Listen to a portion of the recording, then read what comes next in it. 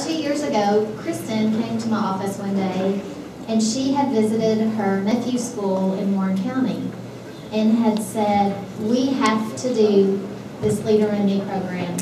It is absolutely amazing, and it empowers students to kind of be in charge of themselves and their education. And so we started researching it, and we were like, well, we don't have any money to do this. And so we kind of put it on the back burner, and we talked about it several times, and we both had the book, and I think Chris Gaddis, where are you? Chris Gaddis had actually given the book to the counselors to read maybe that year. I think that was it. So we were very excited about trying to figure out how we could do this. So last Christmas, right before Christmas, we found out that there was going to be a Leader in Me symposium in Bowling Green. And so we just decided that we were going to go to it, find out more about it, and then we would go from there.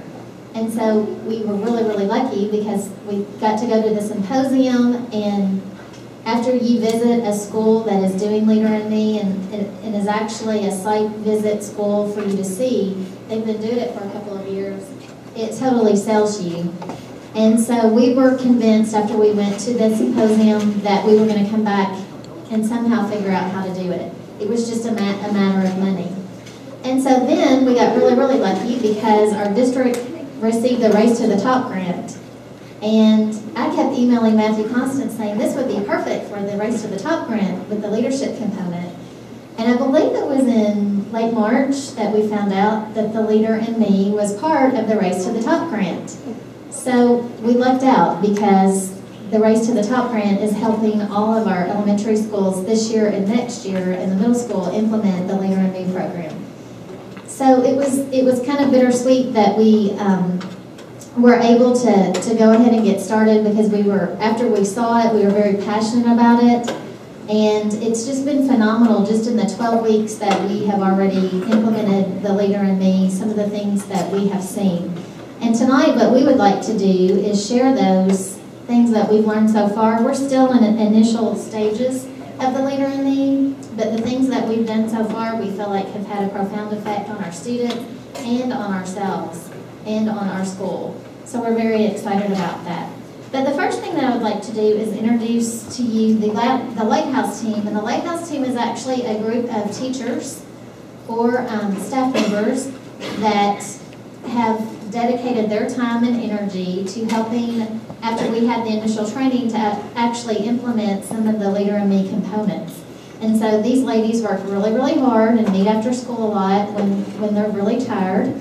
And I would like to recognize them very quickly. We have Miss Casey Zolin. And Casey's a new teacher this year. She's a first grade teacher. But the great thing about Casey is that she actually participated in the Leader in Me program last year with Eastview. So she came with some vision and some experience. We have Miss Jamie Self, our curriculum facilitator. Miss Self is out in the audience. And Miss Self had also read the Leader in Me book, and I think she kind of felt the same way that Kristen and I had felt about it. And then we have our true Leader in Me, Kristen Tynes, and she has been tirelessly and effortless. She has put so much effort into the program already that I just can't say enough. We have painted bathrooms. She spent hours and hours at school, and today she was running around. We had our second Sharpen the Saw session, and you'll learn a little bit more about that, but that couldn't happen without Miss Tynes. I just can't thank you enough for all of your hard work. And then we have Miss Tiffany Hoffman. Miss Hoffman's out in the audience. She's a kindergarten teacher and has a lot of vision and always puts kids first, and that's what you want on the Lighthouse team. And then we have two members that are back at school with your children. Miss Carrie Cobert, one of our fourth grade teachers, and Miss Lorraine North. And so the Lighthouse team has created a plan of how we are going to implement the Leader in Me for the next 3 years. And we present that plan, and then it's our job to make sure that those things are happening.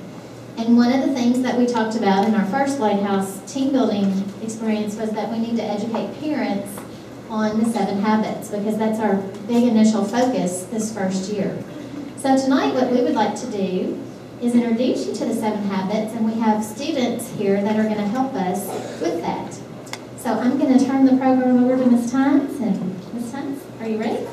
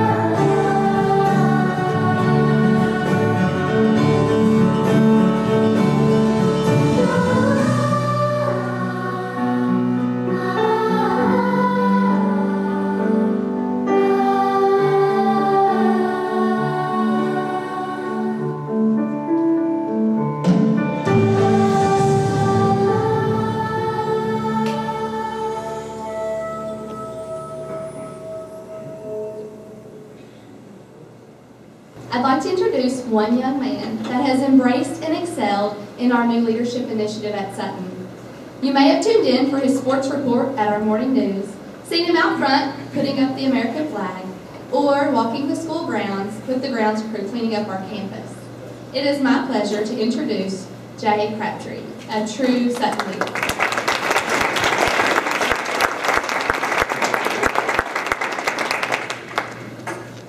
Thank you, Ms. Tynes, and thank you, parents, for coming out to our first ever Leader of Me Family Night. I'm excited to be a part of this night. We'll be sharing a piece of the Leader of Me and teaching you the 7 habits. The 7 habits have become a big part of the everyday life of each Sutton student. Tonight you are going to learn the habits in many of the same ways that we have. I'd like to introduce 2 fellow Sutton leaders, Walker Gaddis and Whitley Ford. Walker is a kindergarten leader in Mr. Crabtree's class. He is a leader in every way. From day 1, Walker was excited about learning the 7 habits. Rumor has it that he has already been teaching his family. Whitley is a first grade leader in Mrs. Thompson's class. Whitley is a firm believer that readers are leaders and always reads when her classwork is complete. She has also taken home what she has learned about the 7 habits and often uses her knowledge to help her brother solve problems. Walker and Whitney will begin the introduction of each habit by showing you the hand sign and whip pointer to help us remember each one. Leaders? Habit 1. Be proactive. I'm in charge of me.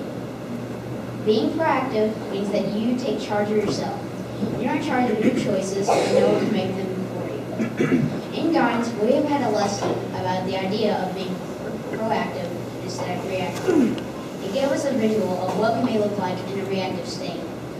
Watch the following video of 3rd grade leader Camille Devine reteaching the lesson to the Sutton kindergarten students. Hi, my name is Camille.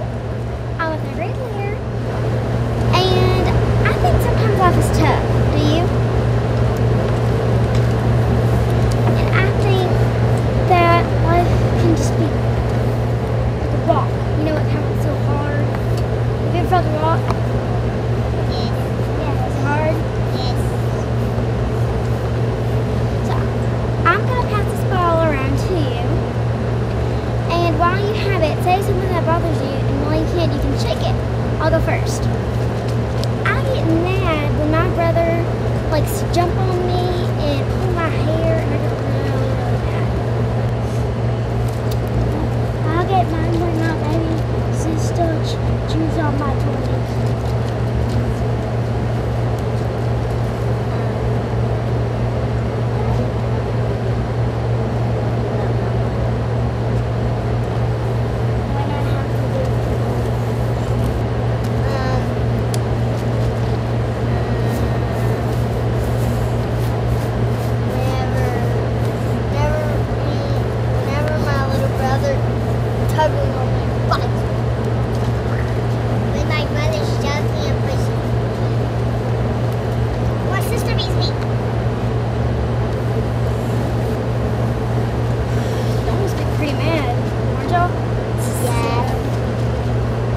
This is what it's like when you're reactive.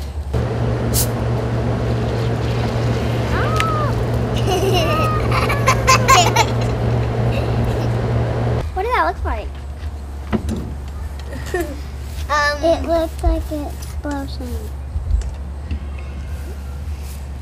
It looked like you should be pretty angry. Something. It looks like someone was biting you and it made you mad. It looks like you're very angry. No? No. So, we don't want to be reactive, do we? No. Do we ever? No. Even when our parents tell us not to, we feel like we really don't want to. Should we be like this? No. Okay. So you should never be reactive. Never. So like we said, when your brother bugs you and everything, and you get really, really mad and you have to do chores, I hate them too. I hate my brother is this. Oh! Did you see that? Yes. Did you see that? It didn't explode because it's water. It didn't explode because it's proactive. Instead of talking back, screaming, yelling, fighting, all you have to do is just stop, calm, flow. Only just like this. No explosion. You're not mad. You're not angry. You're calm. And you do not explode. Habit 1. Be proactive. I'm in charge of me.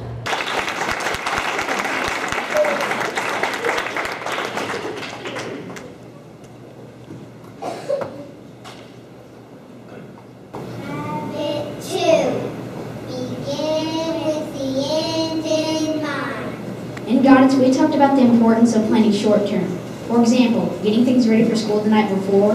We also talked about planning long-term goals, like what we want to do in the future. Listen to what some of our students have to say about planning for their future. I'm being a soldier when I grow up, and a soldier has to be healthy and strong. Learn respect. I'm being a teacher. I'm listening to my teachers really hard, and I'm studying and working and doing the best I can. I'm wearing a teacher outfit. Bam! Rachel Roberts. I am wearing a scientist suit because that's what I want to be when I grow up. I'm looking at commercials for them for me to entertain and to make me get interested about science and about experiments. Dolphin trainer outfit. I went to Chicago's aquarium and I just had it in my mind that I want to be it when I grow up. I'm wearing my football uniform. I want to be an NFL football player when I grow up. I'm going to football practices all the time, listening to my coach. I'm going to be a secretary because the women are so pretty and I love to work on the computer. You get to work for people and I like to work in a room. I love to dress nice. I'm wearing a chef costume because that's what I want to be when I grow up. I'm helping my mom cook food and I watch cooking shows. I can exercise and I can eat healthy food so I can get strong and I can save my money so I can grow up and be a doctor. A guidance counselor because I want to help people when they grow up. Listen and learn how to help people. I'm wearing a clown outfit because it really inspires you because you can be this when you grow up and like you can help people and make them feel happy. I can learn some new jokes and I can learn how to juggle. My United Soccer uniform because it expresses me and I would really like to do it. Well, I practice a lot at home and like I started doing a lot of leagues and stuff. I'm wearing a president costume because I want to be a president when I grow up, the first woman president. I can get all my homework done, I could do all my habits, and I could listen and read because the more you read, the smarter you get. I am just like a college professor because I want to be a college teacher when I grow up. I'm going to teach science and times. I am coming to school every day and learning new stuff. I'm wearing my motorcycle gear for I ride motorcycles, so I think I've already made some choices about that to depend on my future. Riding motorcycles. I want to be a detective when I grow up. I'm reading lots of mystery books. Habit 3. Put first things first. Work, then play. Habit 3, put first things first, is discussed very often at school. We talk about the importance of doing schoolwork before we have recess, as well as our chores at home before playing. With the busy lives that we live these days, it is easy to forget what the most important things actually are. I'm sure you can relate to my family's busy schedule. How do we make sure that we are attending to the most important things? Check out this clip starring 4th grade leaders Kaylee Colbert and Carrie Hagerman as they help us visualize our priorities and teach us the importance of putting first things first. Hi, my name is Kaylin. I'm going to tell you, we are going to tell you about habit number 3. Put first things first. From the 7 Habits by Stephen Covey. And now we're going to show you a project about rocks. The big rocks represent the most important things in your life, like school, your community, friends, and family. These little rocks represent the things that aren't so important, like video games, iPods, and things in electronics, but not just electronics and other stuff too. So we're going to put the little rocks in first.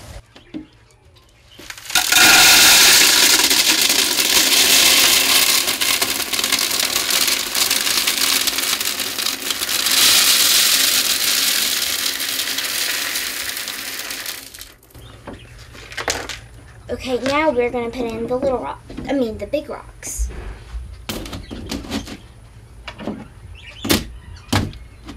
And you see that there's not enough room for the big ones that are most important. So we need to take some of our little not so important things out.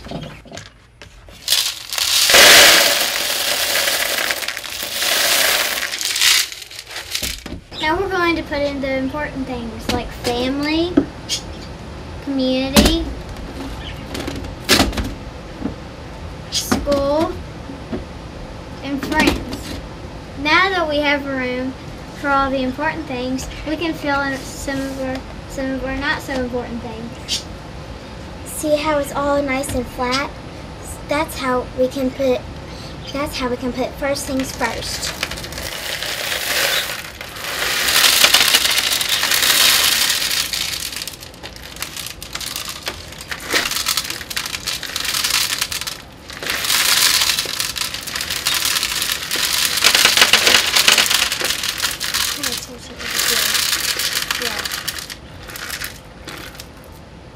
And that is how you put first things first. Habit 4. Think win-win. You win, I win, we win. Habit 4, think win-win. In relationships, people often have the mentality that if someone wins, the other person has to lose. This type of competition takes away from relationships. Think win-win means that you always want what's best for everyone involved. Sutton 4th grade leader Ella Bratcher has a story to share as a family example of win-win.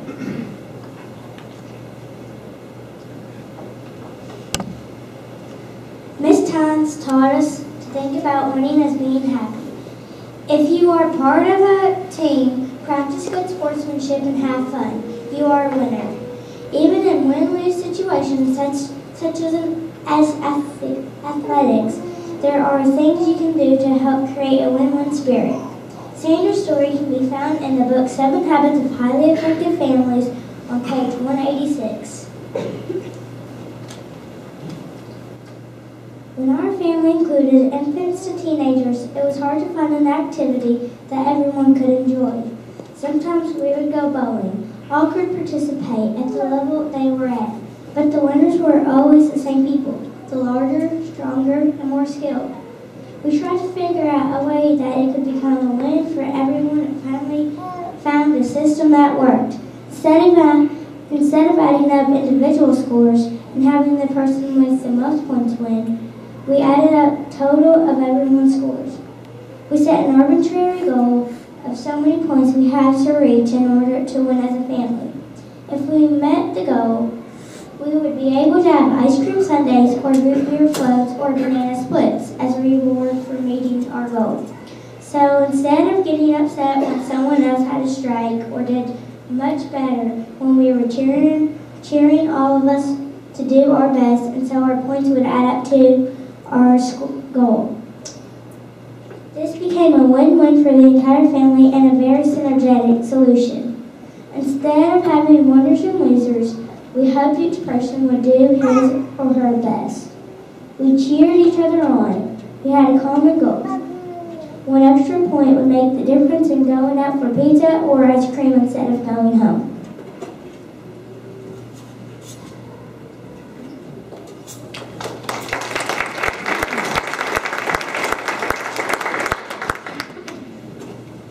Habit 5.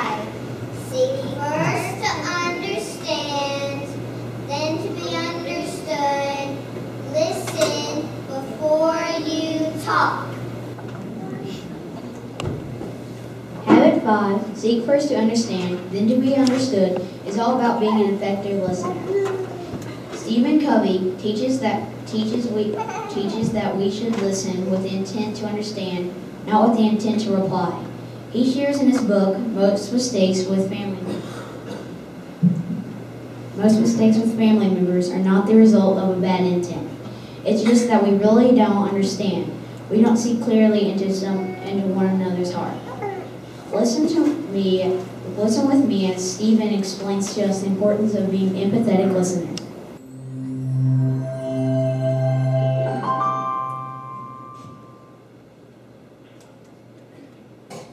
Too often, we listen to others with the intent to reply. Empathic listening is an altogether different way of being. It is listening with the intent to understand, with the intent to get to the bottom of an issue. It's one of the most important habits any leader can practice. It's the key to effective results in interpersonal relationships, in teams, and in organizations. When we listen empathically, we try to understand the other's point of view with no judgment, with no preconceived end in mind. We simply seek to understand. We temporarily suspend our view long enough to see the world through their eyes. Only people who are secure enough with themselves, those with a firm grasp of the private victory, have the capacity to listen in this way. It's important to note that empathic listening is not about agreeing or disagreeing. It's not about solving or fixing or figuring someone out. It's simply about understanding another's point of view and feelings. Watch what happens when you listen with the sole intent to understand. Habit 6.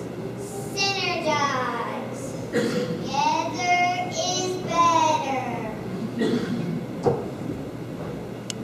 Synergy is not just teamwork or cooperation. Synergy is creative teamwork, creative cooperation. Something new is created that is not there before. Synergy is celebrating differences and being open-minded. Covey teaches that in order to synergy to happen in the family, you must follow these 2 simple rules. Rule 1, value one another. Rule 2, recognize strengths. Using synergies is equally important at home as it is at the school. Second grade leader Roxy Rickard from Miss Neely's class is going to share how they practice synergy to complete a recent classroom project. I am Roxy Rickard, and I am a second grade leader at Sutton. My class recently worked as teams to build bird castles. These castles will provide food and shelter for the birds that visit our outdoor classroom. That's cool. At times, working together was challenging, but our class has a strong belief that together is better. Watch as my friends share with you what it is like working in this project. Thank you. Hello, this is our bird castle.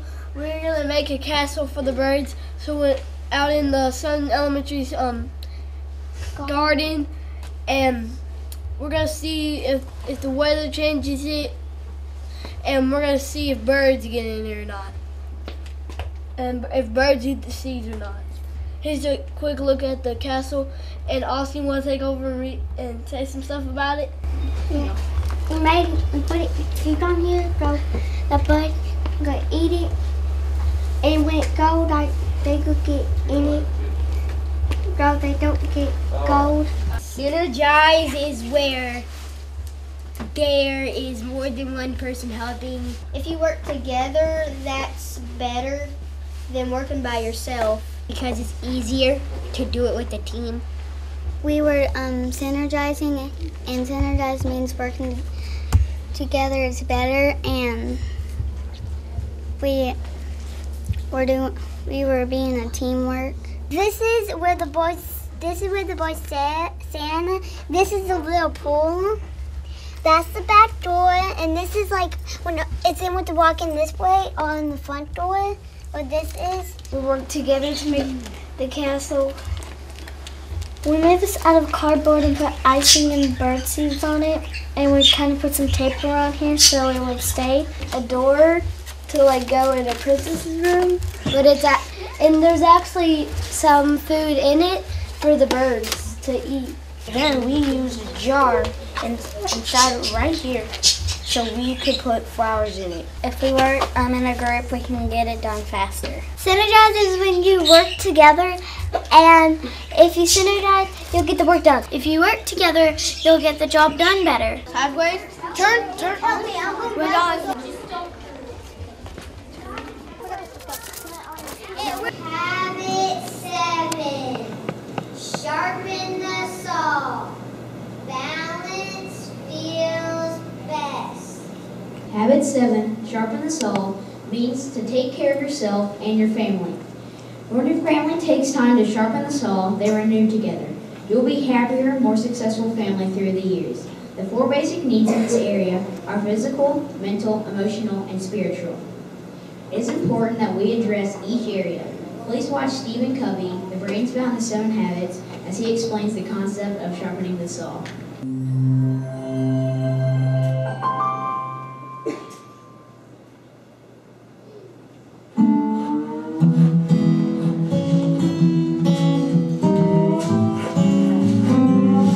What you doing? See, I'm sawing firewood. Must be pretty tired. I am. How long you been sawing? 2-3 hours. God, you must really be beat. Yeah, I am. Saw must be pretty dull by now. Why don't you stop and sharpen the saw? Because I'm too busy sawing. The metaphor of sharpening the saw represents your commitment to preserve and enhance the greatest asset you have, you. Whether or not we sharpen the saw affects the quality of our work, our productivity, our overall sense of satisfaction in life. It affects the quality of our relationships and the quality of our decision making. Sharpening the saw has 4 dimensions: the body, the mind, the spirit, and the heart, or our relationships with others. You may have noticed on Wednesdays around our building that our teachers and our staff members are dressed a little differently. That is something that we're just beginning, called Wellness Wednesday. And as a staff, we are encouraging each other to sharpen our saw. So when you see staff members dressed down or dressed in some specific shirt or exercise clothes or something like that, it's because they are making a commitment to sharpen their saw that day. So a lot of times we like to put teachers on the spot in the morning news and bring them in and say, what are you doing to sharpen your saw? We see that you've dressed down today. So that's something that you like to see. I would like to say thank you to Jay for doing such an outstanding job. He is such an awesome leader. And all the other leaders that are here tonight, Walker and Whitley as well as Roxy. So they are doing a really great job, and I appreciate them. One of the goals of tonight's program was to teach you all the 7 habits. We want you to be familiar with that language that your kids are coming home and using. We want you to feel comfortable incorporating the principles in your family time. To help your family begin your own journey with the 7 habits, we are going to send each of you home with a copy of the 7 Habits of Highly Effective Families. They're on your table, but if you just leave them be for a few minutes, that would be appreciated. It's my hope that each of you all will find at least just a small piece of the program to help your family function more effectively. I want you to pay close attention to the importance Stephen Covey places on a family mission statement. On the first page of the book, he states, good families, even great families, are off track 90% of the time. The key is that they have a sense of destination. They know what the track looks like, and they keep coming back time and time again. Stephen compares a pilot's flight plan to family life. Like a pilot who runs into bad weather and is forced to change course, doesn't matter if we or a family are off target or if our family's a mess, for that matter. The hope lies in the vision, in the plan, and in the courage to keep coming back time and time again. The purpose of a family mission statement is to keep each family member focused on a common goal or purpose. This mission statement should guide a family in making choices and help them regain focus when they find themselves off track. When we meet again for family night number 2 in February, we will be providing you the tools to create your own display of your family mission statement. As you begin reading the book, be sure to take notes and discuss with each family member what is important to them, no matter how small they may be. We have just begun to dip into the new initiative. More than once, we've been encouraged to go slow now so that we can go faster later. This first year in our Leader in Me process, each grade level has taken on a different component. Check out a few things that our 4th graders are working on. I'm Reese, and I'm teaching the 7 habits. I am so glad that Sutton is teaching and living out the 7 habits. We all need to learn and be proactive, have a plan and balance. I have learned so much about balancing my life. In 4th grade, we are striving to be leaders of our school. Some ways we do that are through our leadership jobs and data notebooks. I'm Emily and I'm doing the leadership jobs. We started leadership jobs so we can be a better leader in our school. It helps us be responsible and gives us a chance to help our teachers. It is a win-win. We are happy and they are happy. They can't do it by themselves. I am Evie and I'm going to be teaching you about data notebooks. In our data notebooks, we collect our own data for multiplication, fluency, behavior, and AR. We keep these charts in our notebooks so we can see our growth. This gives the parents a chance to look also. The behavior log was tricky. I thought it was to write all of the bad things I do. Really, you are supposed to find out what you are having trouble with and make a plan so you can be successful. For example, if I keep forgetting to do my homework, I would make a plan to play for 1 hour, then come in and do my homework. It becomes a win-win. Jazz set a goal for herself to learn the 7 habits in sign language. She even made a personal request to share her accomplishment with our students during a morning assembly. Even with over 400 people packed in our gym, you could have heard a pin drop when Jazz was speaking. She is an outstanding young leader, and I'm very proud to have her share with you tonight. Jazz.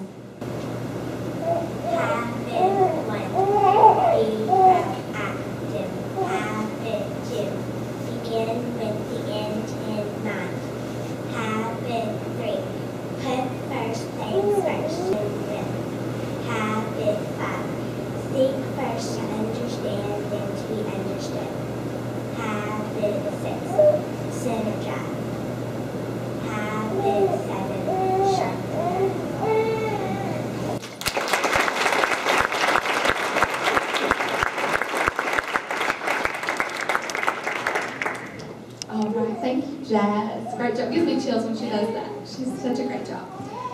We will be ending the night with a performance by some leaders from our Sutton dance class. And special thanks to Mrs. Yaska and Mr. Harrison for their guidance in creating this. They will be performing the Leader in Me Cup song.